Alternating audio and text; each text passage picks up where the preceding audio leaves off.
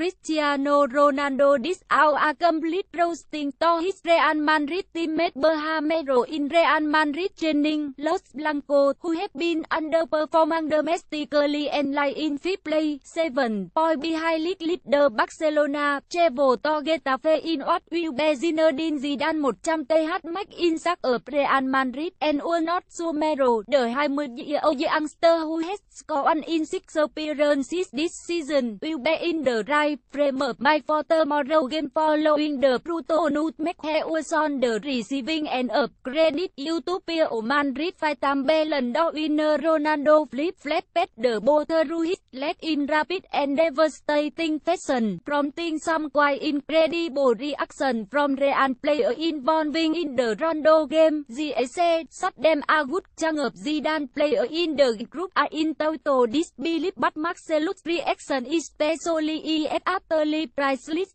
Henry on his hand in bewilderment over the running he has just seen. Last month, there was a story doing the round that Ronaldo wanted Mero, a Spanish under-21 international, out of the side for an away game against LA in La Liga. Images are going into the fixture. John Ballon reported that Ronaldo had asked Zidane to not play the former Wolfsburg 20 for the fixture, with Real 10 went on to win 21. At the time, the French boss had been forced to play Mero following the injury to Karim Benzema, but while he impressed up front, Ronaldo was apparently not thrilled playing alongside him. It was said that Ronaldo will interrupt his style of play, while wanting to hog the middle of the pitch to ensure he gets as close as possible to Lionel Messi. Gautali, Mero did and start the game, and summer signing Dani Ceballos scored twice to give the 12-time European Cup winner the victory. Tipsin recorded after the 2 victory before the international break came into play, and will be looking to continue in the same vein tomorrow.